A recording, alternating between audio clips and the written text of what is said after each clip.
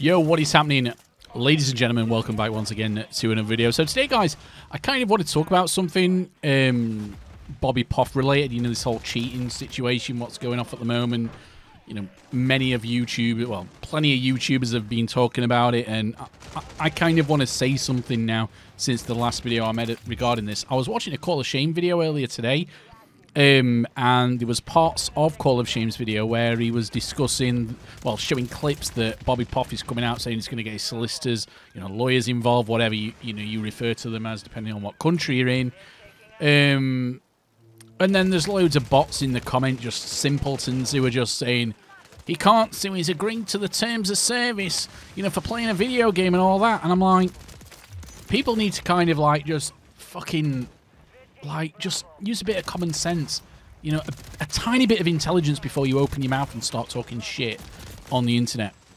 Now, defamation of character, guys, is basically defined as, well, it's basically an act of communicating false information about someone or a business in this instance, because again, Bobby Poff isn't just someone, he's a business, he's got a brand that basically damages their reputation. It can be done like, I don't know, various ways you can slander somebody, libel, you know, social media, posts, you know, all that kind of stuff. But, you know, not all negative comments are like kind of defamation.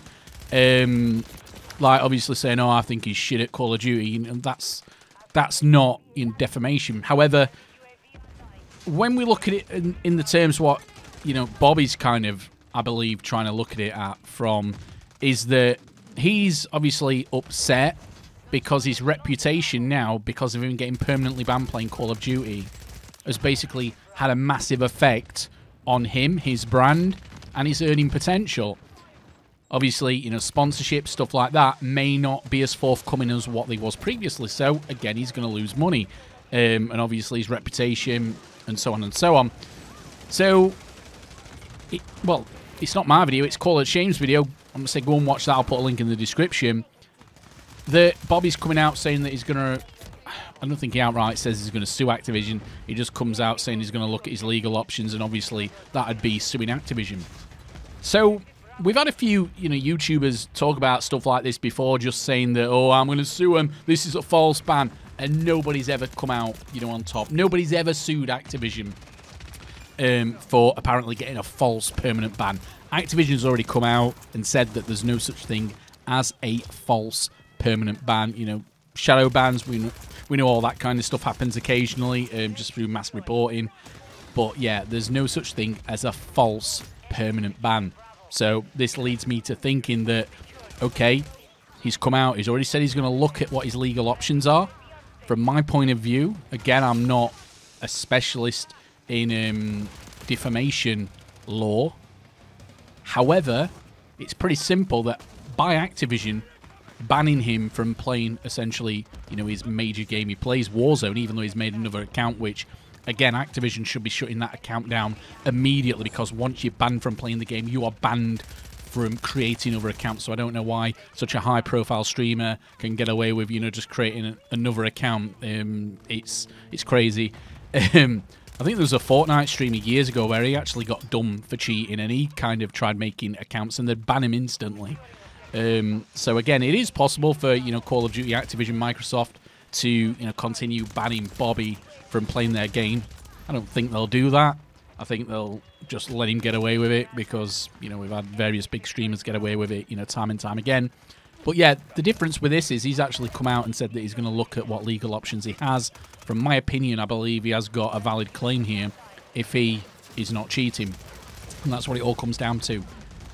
If this was to go to court, everything would come out. Absolutely everything. Maybe Activision could go into more detail of what he was doing, and it could ruin his reputation even further. At this moment in time, he's coming out with an excuse. Again, I'm sourcing, you know, Call of Shame's video here, that apparently it was something to do with a foot pedal. That he toggled, you know, voice chat on and off in-game chat. I just don't understand how that would, you know, be banning him based on that it's not got anything to do with the Call of Duty app. It's got nothing to do with the game. It doesn't read the game or modify, you know, the game files and memory. It's a totally external app. So I've got no idea why that would ban him, or it would flag that game data has been engineered in such a way. So yeah, it's I'm going to say it'd be good if he did actually go out and sue them, because then we'd all find out, you know, what's really gone off, guys. You know, you can only, you know, surmise what he's saying. Like, you know, he's come out, already said that multiple people use his PC. I think he's come out and said something along the lines of that, I don't know if this was Bobby, but a lot of cheating streamers come out and say that, oh, well, I paid somebody else to level up my account and they must have used, you know, some hacks or something. You know, there's excuses left, right, and centre, guys. I think we've had, again, like I've already said in the video, you've had multiple people come out and say they're going to sue Activision, you know, for cheats.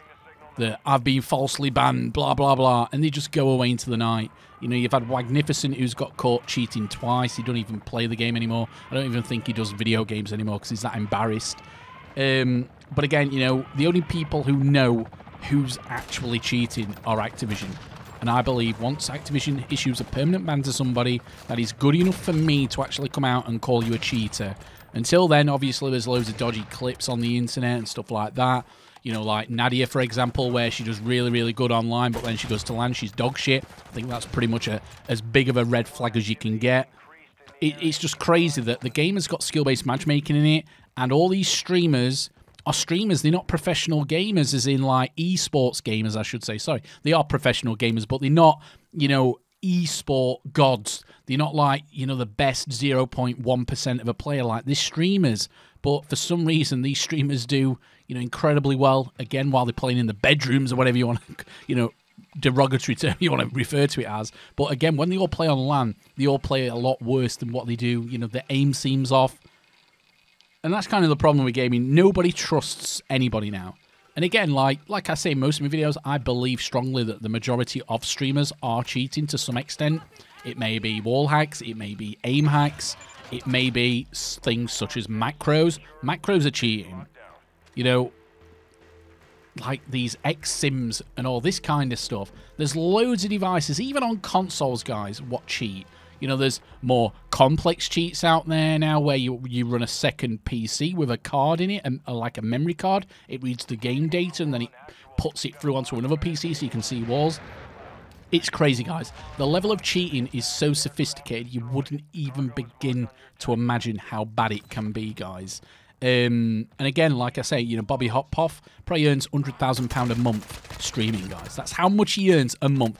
100,000, and that's lowballing, guys. It's probably more than that. So again, these aren't bedroom streamers, as I said earlier. These are professional gamers, and they've got a lot of money to make from cheating, playing not just Call of Duty, playing any game out there, guys. So if you're thinking you're going on Twitch TV, YouTube, and you're watching these people play and they're all legit, I'm sorry, but you're just a bit simple if you think that they're just that good at a video game. It's crazy, especially when the games have got skill-based matchmaking in them. They've got engine-optimized matchmaking. Sorry, engagement-optimized matchmaking. You know, they shouldn't be dropping nuke after nuke after nuke on Call of Duty. You know, going 101 kills to 1 death or something like that.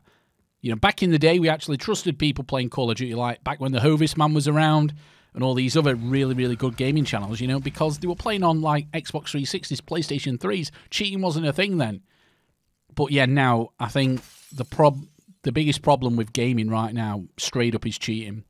And like I've said throughout this video, guys, there's a lot of money to be made cheating, playing video games. But again, this is just my opinion, guys. Again, I've cited a couple of sources from Call of Shame's video, so a big thank you to him or her for providing that information. But yeah, guys, again, my opinions here in this video.